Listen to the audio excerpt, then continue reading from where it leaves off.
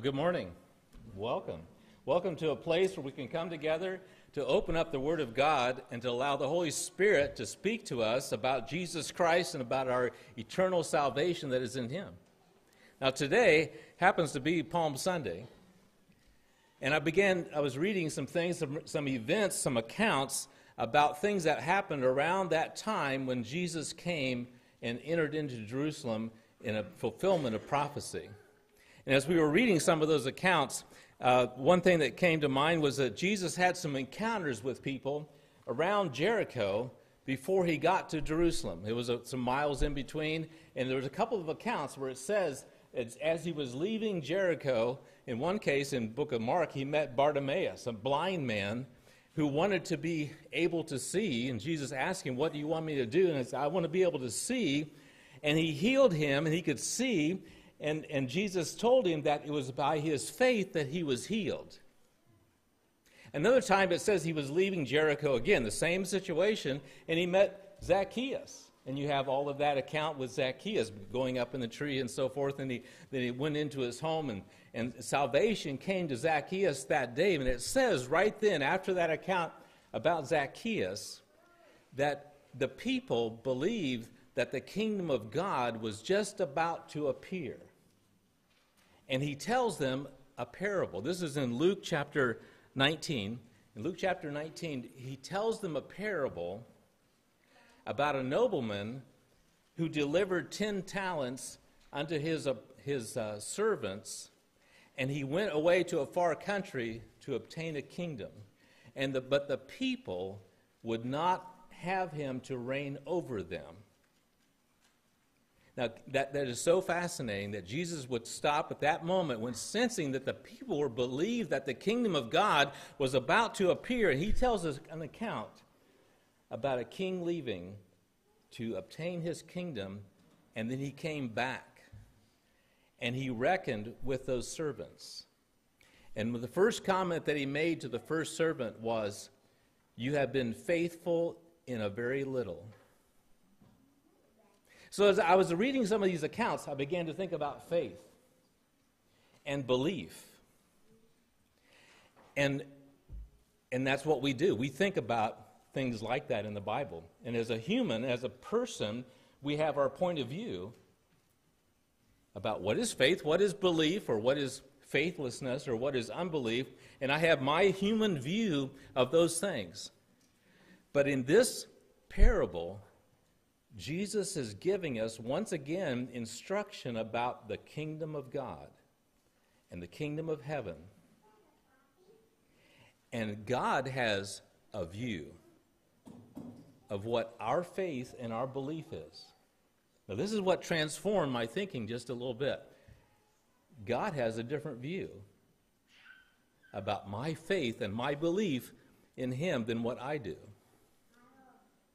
Now, hold that thought in that parable in Luke 19. And I began to think about faith a little bit, and there were a couple of phrases going through my mind, and I turned to Matthew 17. If you want to turn there just a moment. Matthew 17.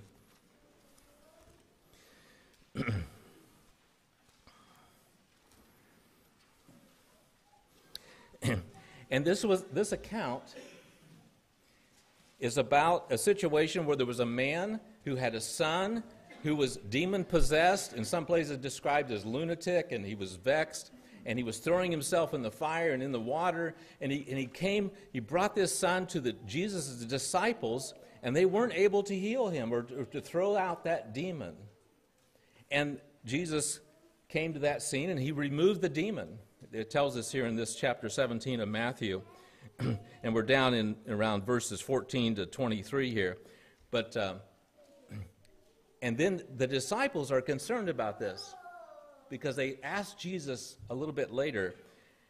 It says in verse 19, "Then came the disciples to Jesus apart and said, 'Why could not we cast him out?' And Jesus said unto them, 'Because of your unbelief.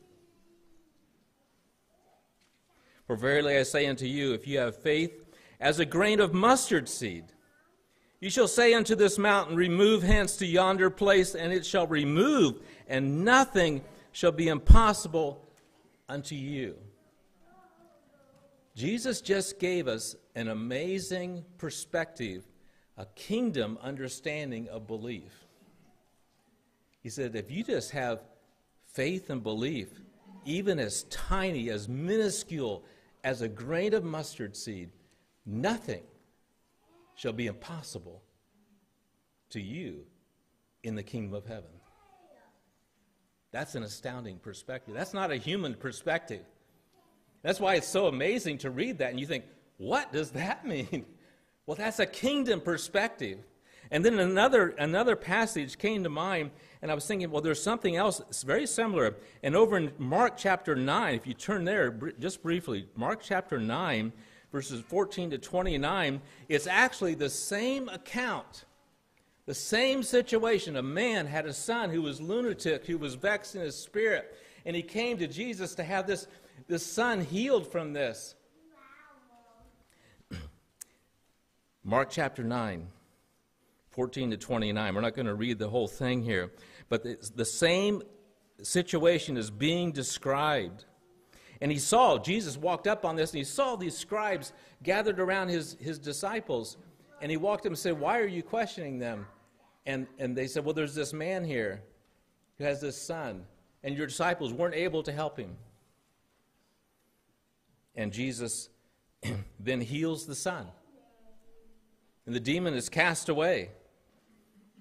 And it says in verse 21, he asked the father, how long is it ago since this came unto him? And he said, of a child. And oft times it has cast him into the fire and into the waters to destroy him. But if thou canst do anything, have compassion on us and help us.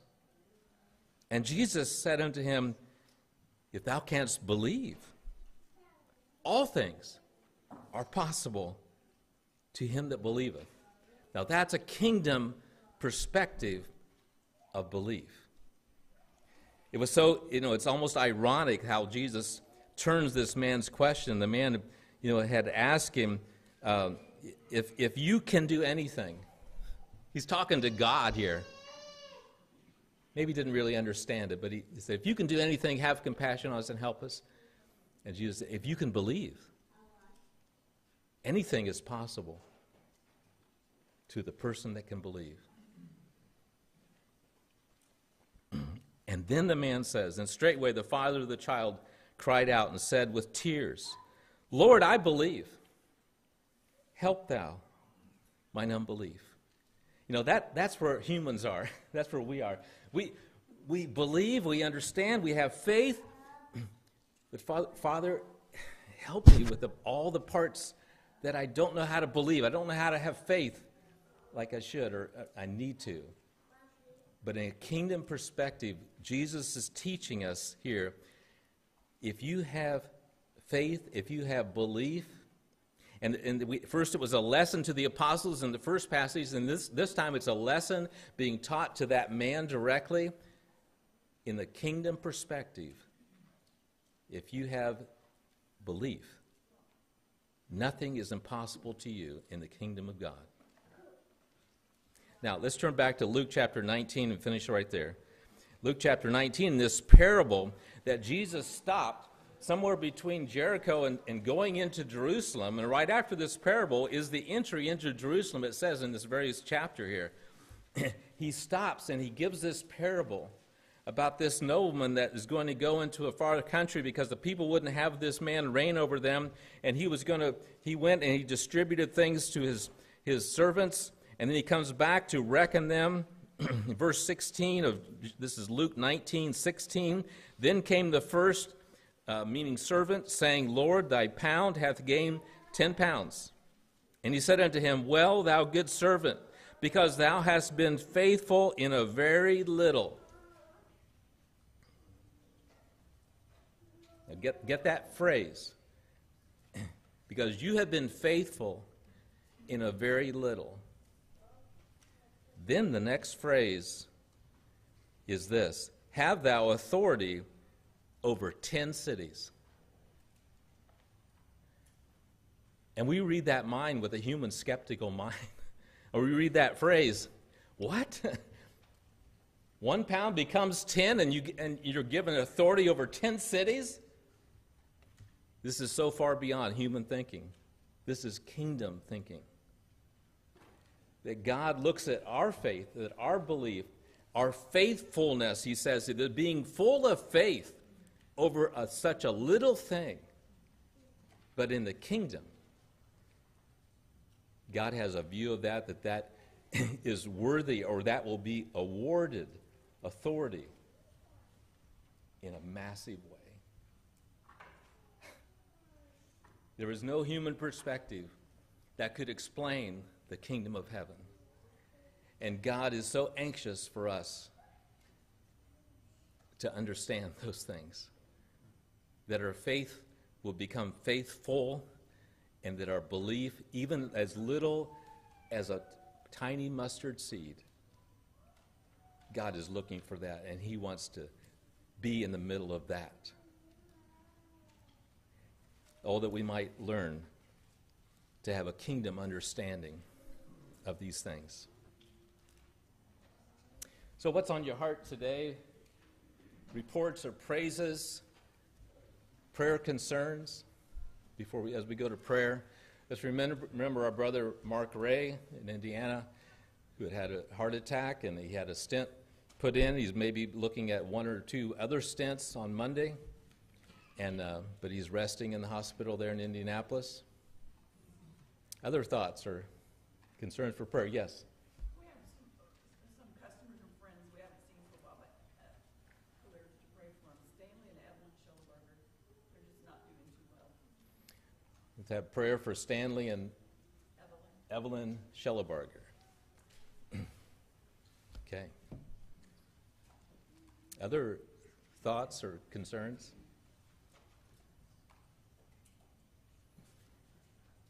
Yes. Jackie and Don still need prayer. Jackie is home, but it's looking like a hard, rough road for them, and they'd appreciate prayer.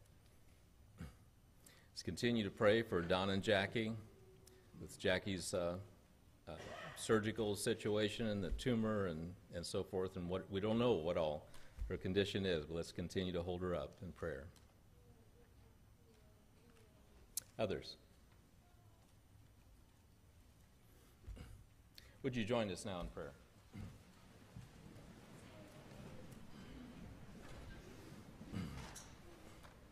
Oh, Father, Lord God in heaven, by your Holy Spirit only can we come to you. We thank you, Father, that you afford us the ability and the power to step into your presence and to bring the things that are on our hearts and the people that we're concerned about. And Father, we just thank you for this day. We thank you for the power of coming together and being in the Word and just knowing that you are not just a theoretical God. You're not just an intellectual God. You are the God that is indwelling right inside of us, and that you have made ways to save us and to give us the ability to know your will and to be able to walk in faith in this life, and also that there are amazing promises yet to be fulfilled when we leave this world.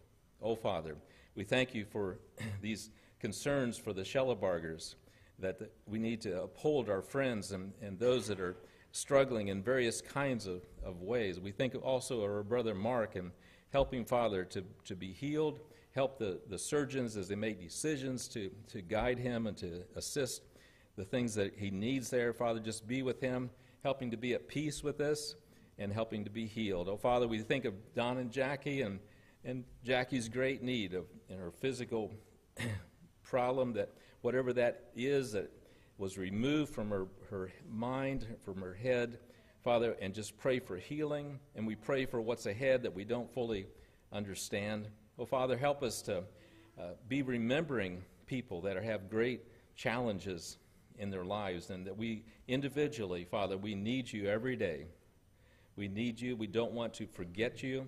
Help us to be mindful of your kingdom in this world, to help us give us a heavenly understanding and a heavenly perspective that will guide and direct our words and our actions in this life. Oh, Father, we just thank you for each one that's here. We pray your blessing upon the hearts that are here and the minds.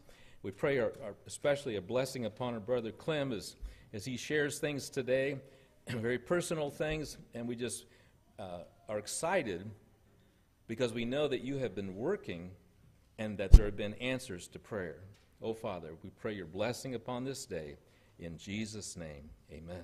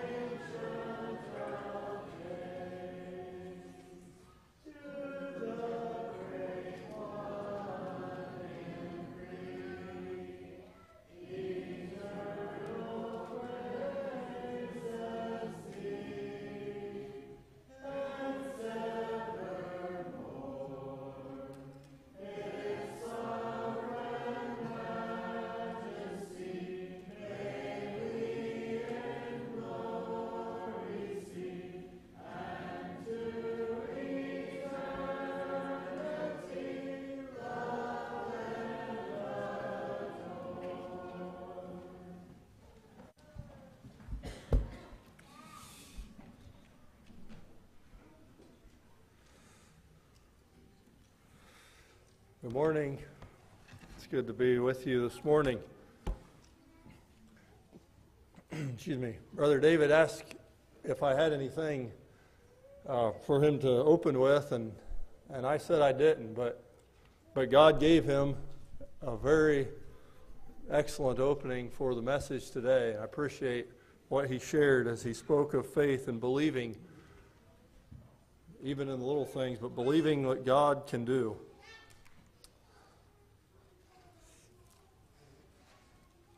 Brother asked us to speak this morning, and he suggested that maybe we could share some of our story when we were in Ethiopia recently, if it was appropriate. And so today, there will be some of that story in this message. It's not going to be too personal. This isn't really my story. But I'm going to share some of our family story with you. And I don't know what you will do with it. I don't know what God will do with it. But let me tell you a story.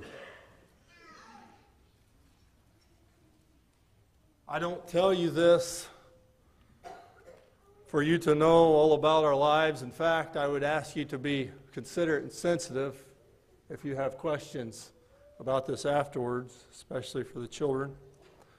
I don't share it because we did everything right. I don't share it for you to sit back and be entertained. I share it as a blessing with a desire to be a blessing, to share the blessing of the faithful and the faithfulness of the God that we serve, when we will seek Him with hope. Today, we're going to talk about answered prayers. And I know that there's some of you sitting here today with unanswered prayers. And it's not easy. I've been there. I'm still there. We've all experienced that. And as I thought about unanswered prayers and answered prayers, I thought in Matthew 15, another person with faith. Matthew 15, I'm going to read a few verses from here of this woman that met with Jesus. And here's what it says in Matthew 15, beginning in verse 22. Behold, a woman of Canaan came out of the coast and cried unto him, speaking of Jesus, saying, Have mercy on me, O Lord, thou Son of David. My daughter is grievously vexed with the devil. But he answered her not a word. Have you ever prayed and it seemed as though your prayer was ignored? That's kind of what happened here, it appears. Jesus didn't even acknowledge her. I've prayed and felt like my prayer was not even acknowledged. And his disciples came, it gets worse, and besought him, saying, Send her away, for she crieth after us. She's just a troublemaker. She's annoying. She's out of her mind. I don't know what they might have been suggesting here, but let's send her away.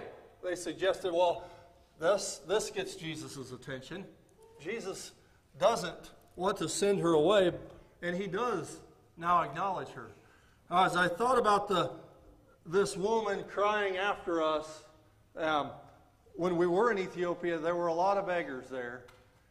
But it was a different demographic maybe than what we're used to here. A lot of times it's mid to older men and women begging a lot of times. But there were a lot of young women there with babies who were begging. And there were a lot of children begging. And they were very persistent.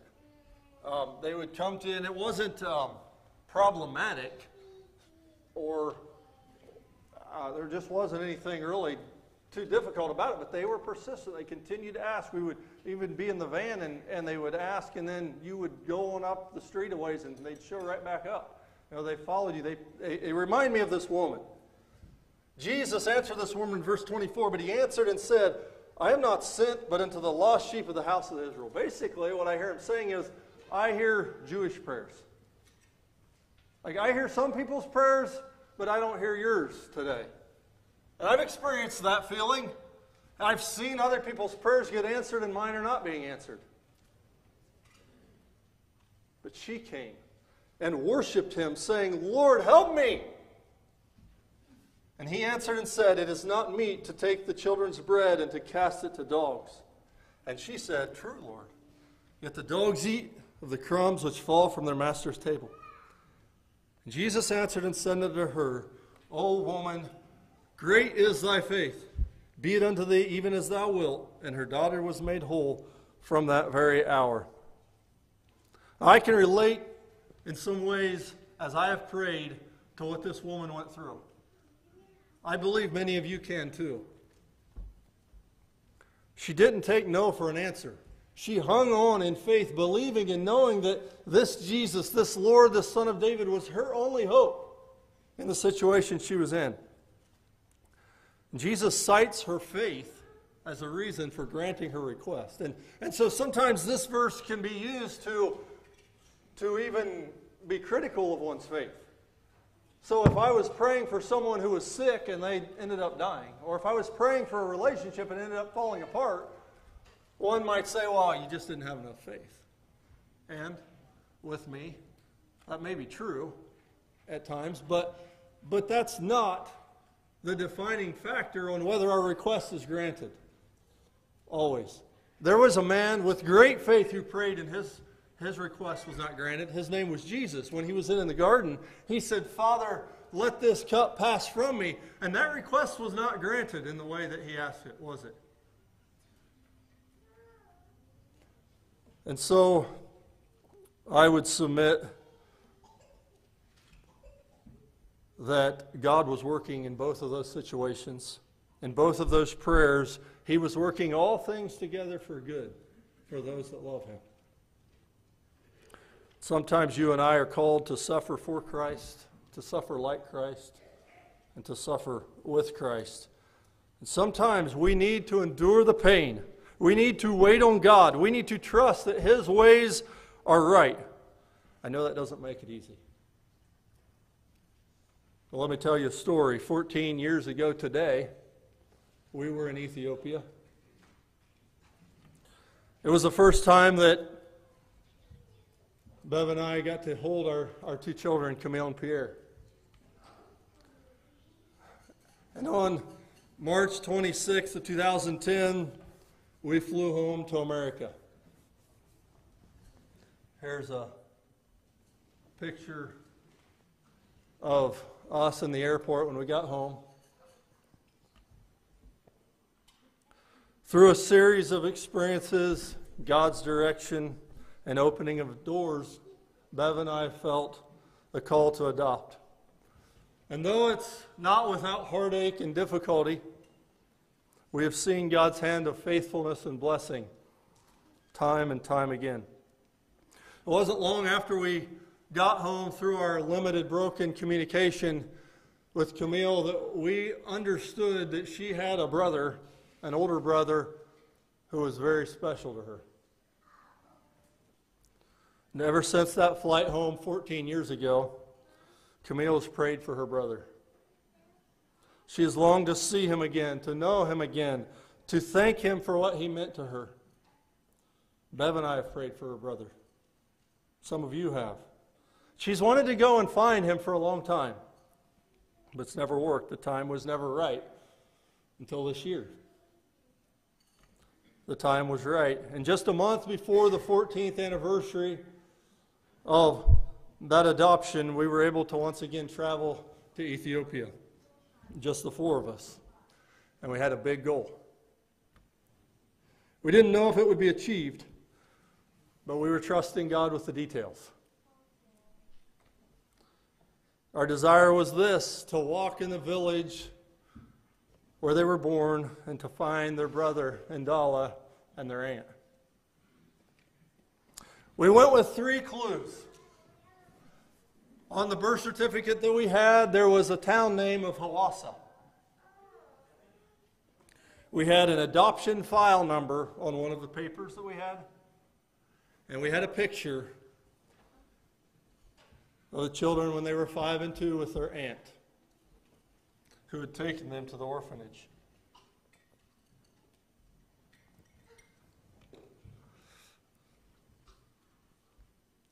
So we flew to Addis Ababa, and we drove 5 hours south to the city of Hawassa, the only place we knew to go. We had intended to go to a court before and to try to find that adoption file and get more information, but someone told us that it would take a long time and there would be women's affairs places we could go in Hawassa to get information, and so we just went straight to Hawassa. One problem. Hawassa has 436,000 people living in it. We were heading there to look for a needle in a haystack. I have always believed that we would be able to find their family sometime. I knew that God could allow us to find their family on this trip. I didn't believe necessarily that He would.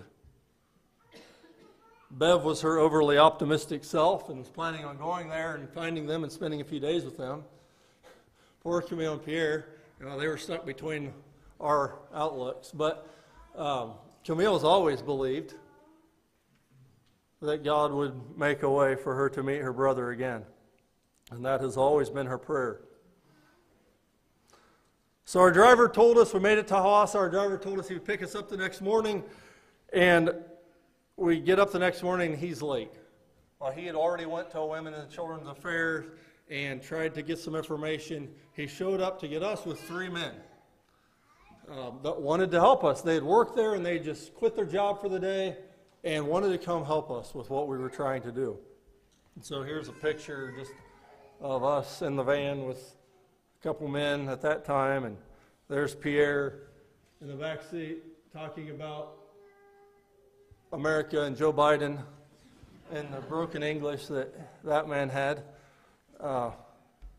And there is the first place that we went. We went to another Women's and Children's Affairs and spoke with that woman, and she gave us the name of a woman to go talk to that was involved with adoptions prior.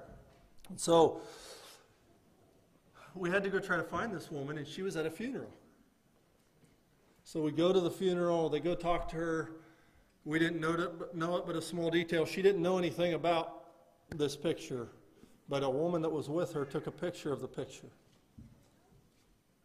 God is working in the details. We drive around and we would ask people if they recognize this picture. We're in this city of 436,000 people, and most of the time it was a no, but then all of a sudden we got someone. They said yes. So they talked a little bit, we loaded them up in the van, and we drove to where they were taking us. And you kind of get excited, and your hopes get up. And we get there, knock on the gate. It was the wrong person. Kind of back down. So we'd ask around that area. And we got somebody else. Yes, I know her. She got a disease and her lips turned white, and we will take you to her. So we go again. And we did this many times, and every time it was the wrong person. It's kind of a roller coaster of emotions. Hope would flame up, and then it would quickly go out, leaving you perhaps more hopeless than before. It's especially hard on Camille. But have you ever been on this kind of an emotional roller coaster in your life? Where something gives you hope only to have the rug pulled out from under you? And it happens again and again. For some of you younger people, it could be in searching for a spouse. And maybe you think that there's somebody that notices you, or you think that there's an opportunity, or you think someone's nice, and you think maybe God's opening a door, and all of a sudden it slams. And sometimes that can happen multiple times, and it's difficult, isn't it?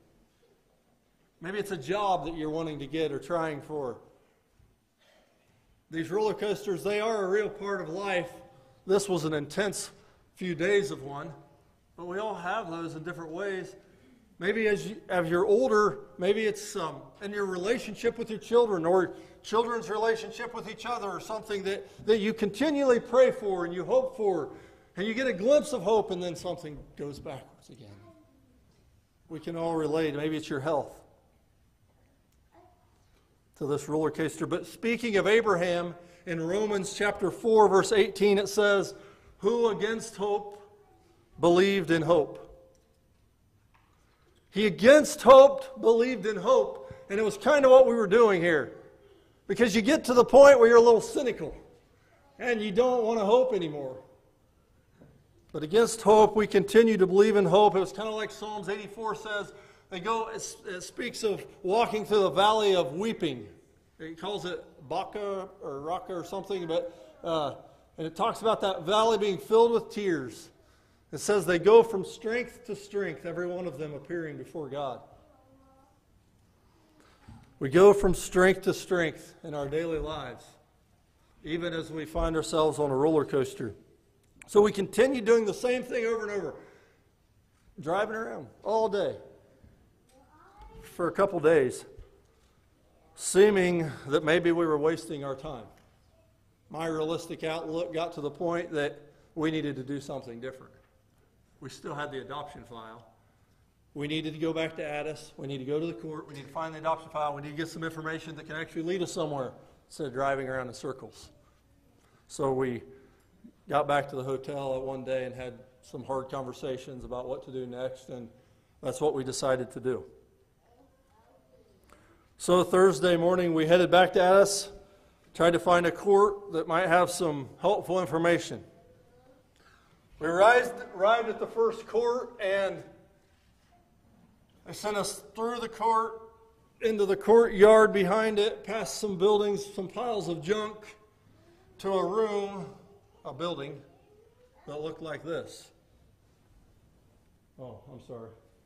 Forgot about that. That was just a picture of us searching some different places. There's no electronic files there. So we came to this room, and it was just aisles and aisles of files. We communicated with the woman there, and she looked for a little, and then she told us that we would have to go to another court that had done adoptions. We didn't know. I mean, it's been 14 years. The city's changed a lot. We didn't really know what court it was that we were at before. But she said she called them, and they were too busy today. They would help us tomorrow. So the next morning we went to that court, and we had to wait for quite a while.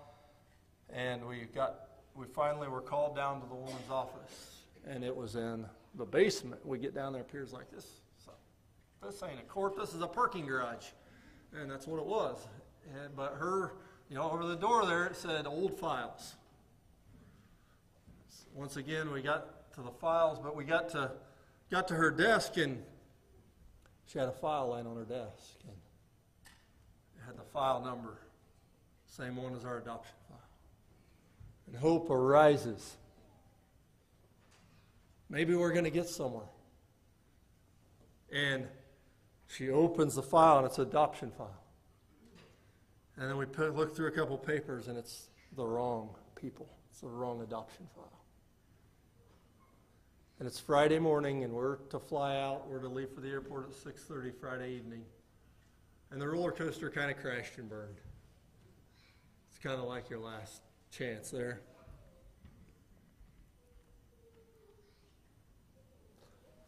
So we had to go to the right court. We thought about trying another court later that day, just before we left, but this is when we went to Cora after that, and I've shared with you a little about Cora. We went to Cora, but on our way to Cora, our driver got a phone call that said that someone knew where the aunt lived and wanted to video call us. I don't think he believed them. But we went ahead and went to Cora, and as we left, a few hours later, we got a video call. And so he pulls over to the side of the road and gets it connected, and there on the screen, for all of us to clearly see, was the aunt. There was no doubt about it. She had been found. It was a bit of a shocking moment. It was an awesome moment. A feeling of deep gratitude just kind of came over me as I sat there and I watched the children speak with their aunt. God was answering prayers. It was amazing to watch, but my mind is frantically wondering, God, what is this all about? We're getting ready to leave.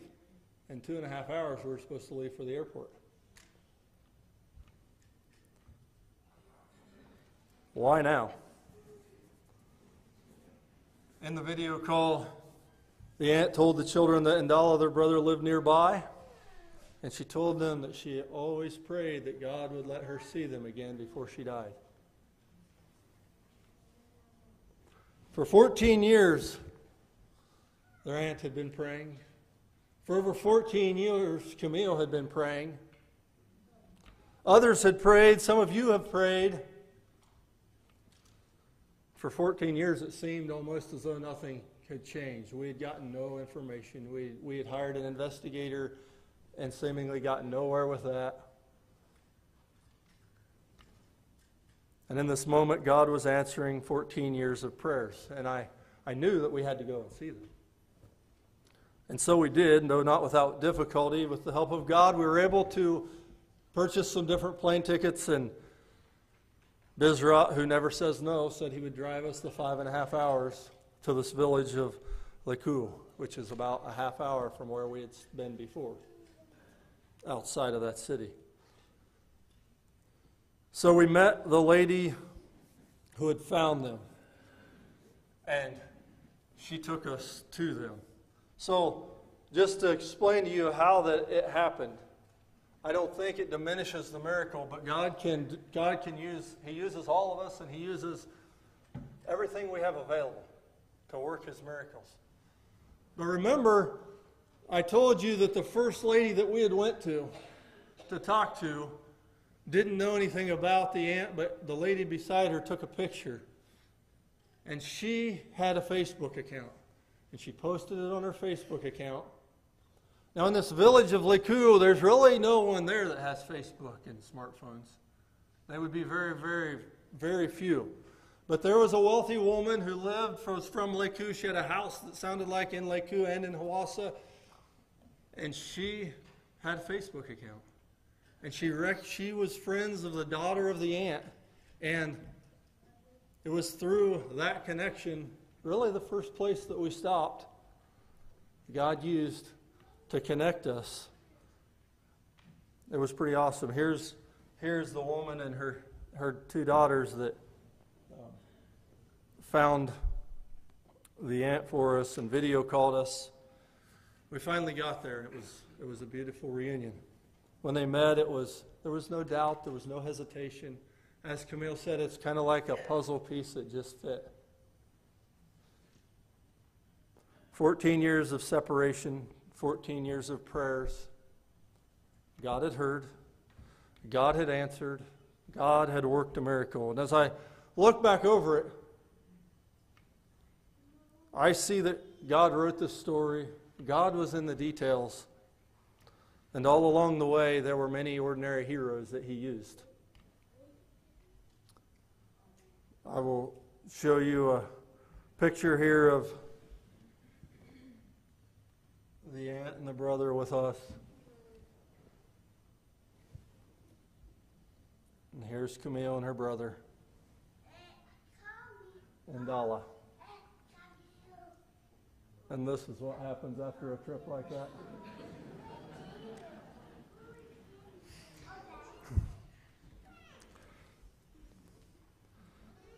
"14 years. Let's think about that for a little bit.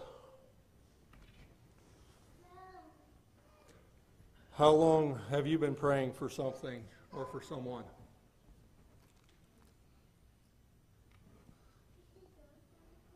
How are you believing in the faithfulness of God? Does it ever feel like the Syrophoenician woman, where God's not hearing? God's only answering other prayers? Does it feel like He doesn't care?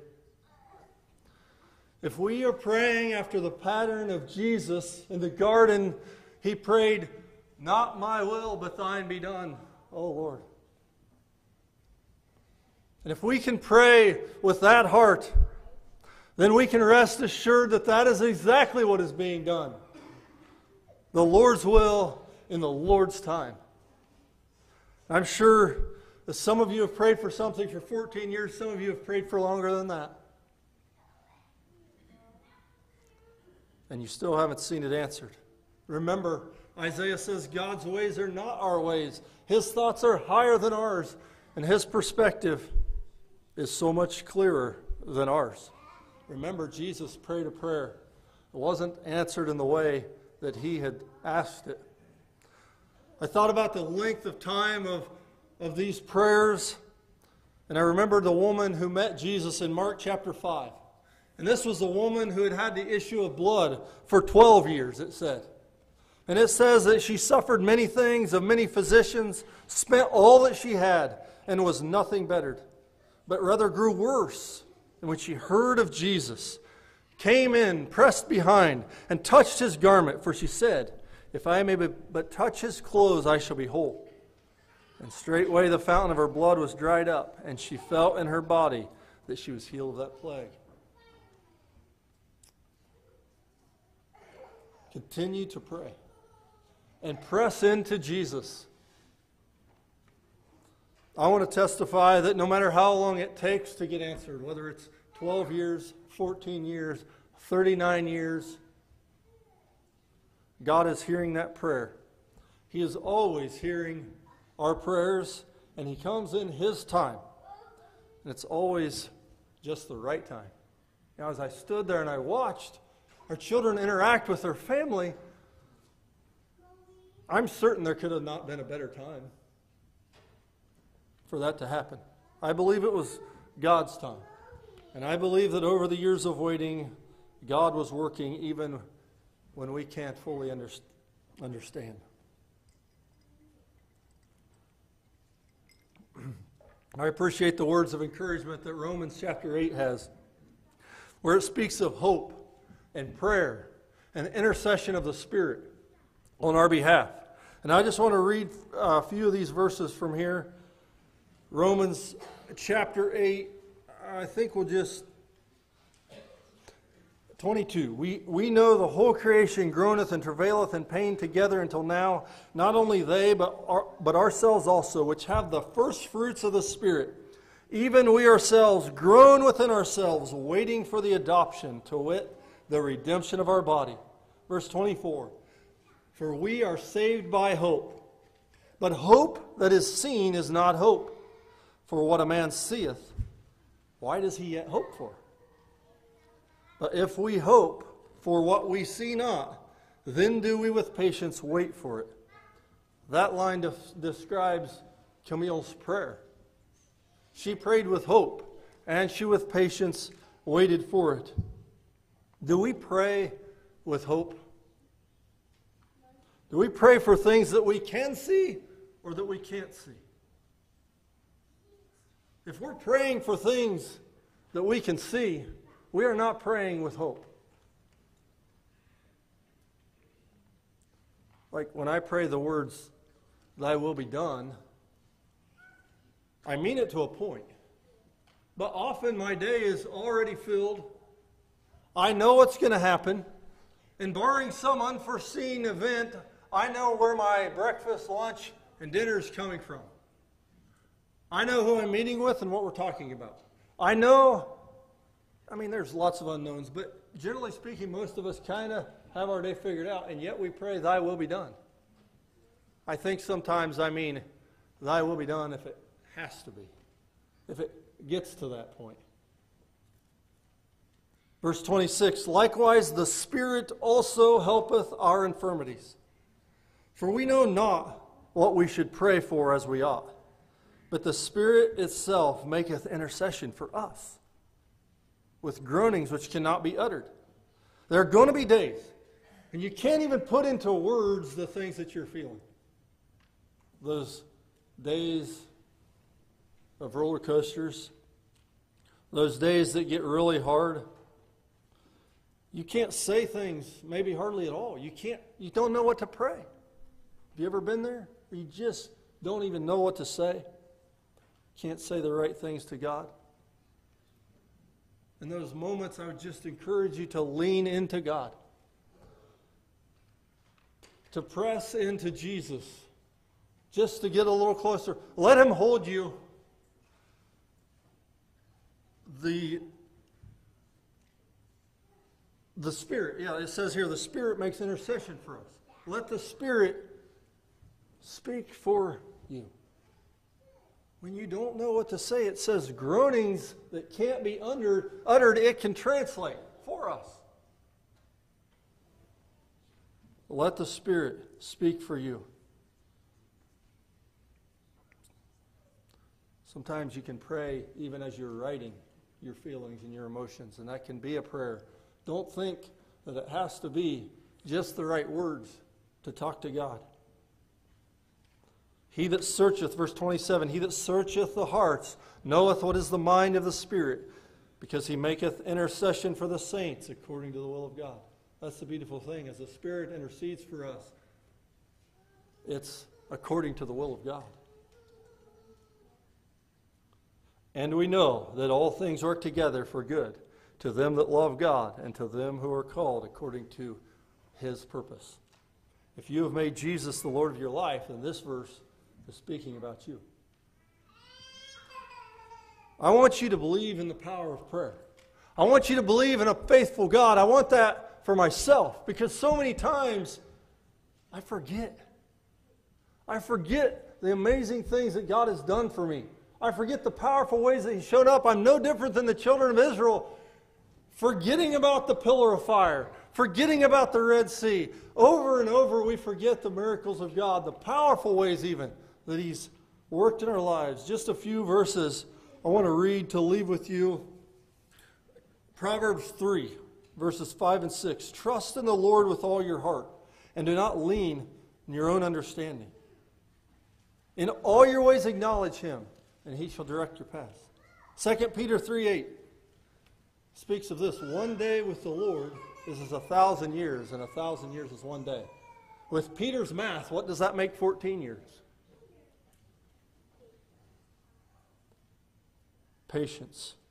Genesis 18:14, is there anything too hard for the Lord? At the appointed time I will return unto you, he said. Luke 18:27, but he said that what is impossible with man is possible with God. I fully believe that our goal would not have been reached without God working out the details. Micah 7:7, therefore I will look unto the Lord. I will wait for the God of my salvation. My God will hear me. Micah 7:7. Lamentations 3:25, the Lord is good to those who wait for him, to the soul who seeks him. As we close, I just had this thought that I wanted to share. As we consider our participation with God in our prayers, I don't know that I'm going to word it just right.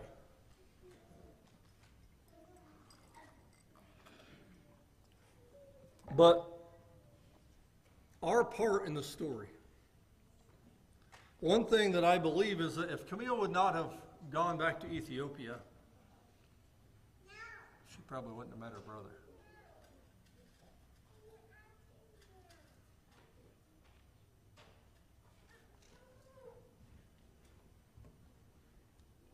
My point is that God is doing big things in this world on a daily basis. The question is whether I want to do it with him. Whether I want to be involved in that work. Whether I want to recognize the blessings that God is performing, the miracles that God is performing. And in our prayers, along with our prayers, there are steps that some of us have to make. There are places that some of us have to go.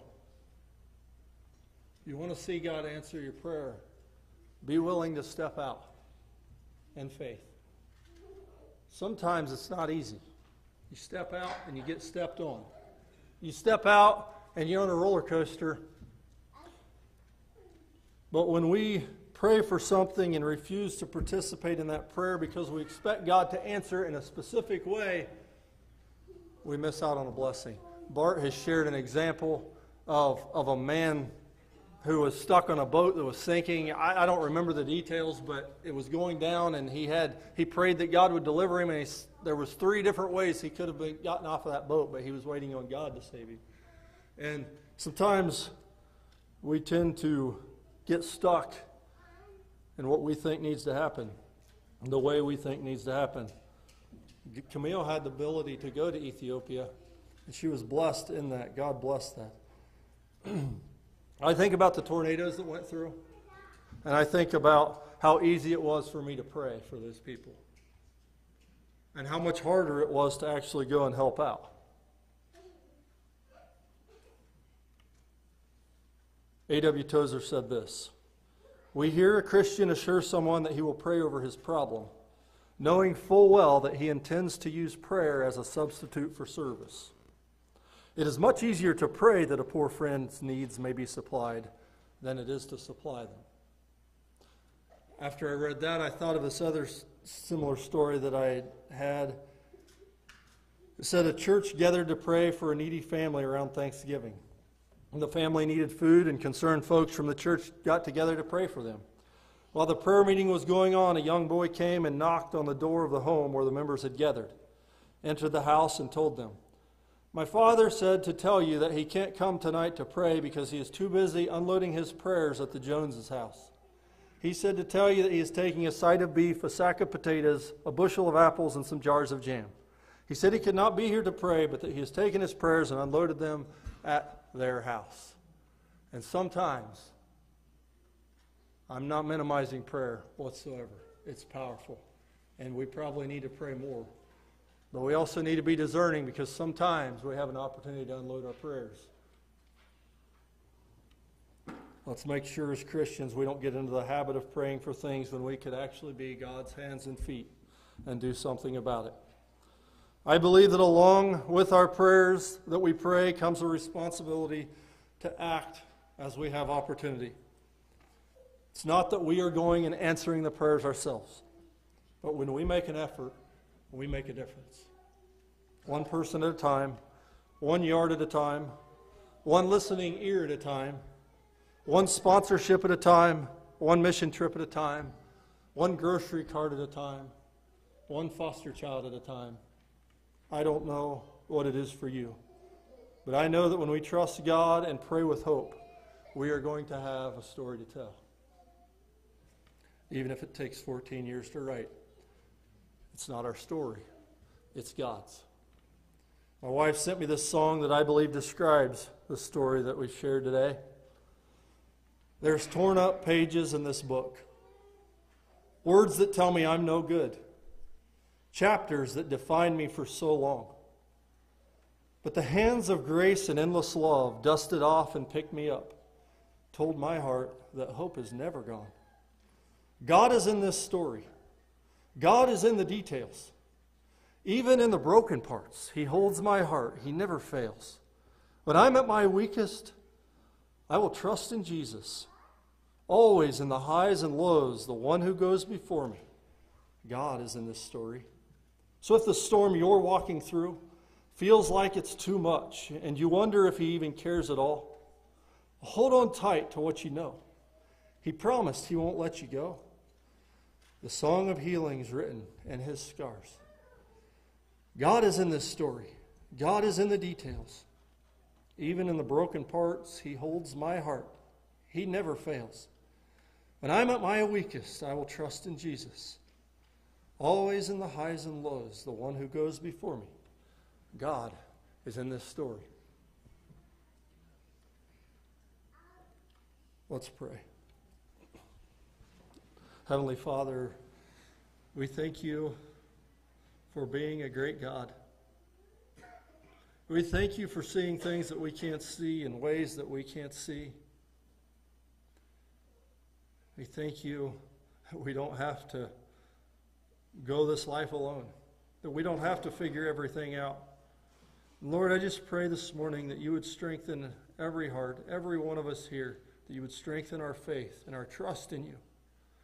Lord, that You could say to us, woman, man, great is thy faith. As we persistently, with hope, seek after You. Lord, life gets really busy, and it gets really heavy. It gets really hard sometimes. We don't know which way to turn. We don't even know how to pray. Lord, I pray for Your Spirit, Your Holy Spirit, Your Comforter, to fill us, to walk beside us, and to hold us on those days. Lord, I thank You for the powerful answer to prayer that You did in our family's life. Just pray that we would remember it and that we would trust You to continue to answer our prayers in Your time. Thank You for each one who's here. Lord, I pray that we would go out this week, that we would be a light for You, that we'd make a difference in this world, that we would pray, and that we would unload our prayers as we have opportunity. Lord, I thank You for the children, and I just pray for them as they grow. Lord, that You would protect them, that You would call them and draw them to You, that they would become men and women who love You with their whole heart for their whole life. Go with us today. Thank You for sending Jesus to die for our sins and to give us hope of a future with no pain and with no tears, with no separation. We look forward to that day in Jesus' name. Amen.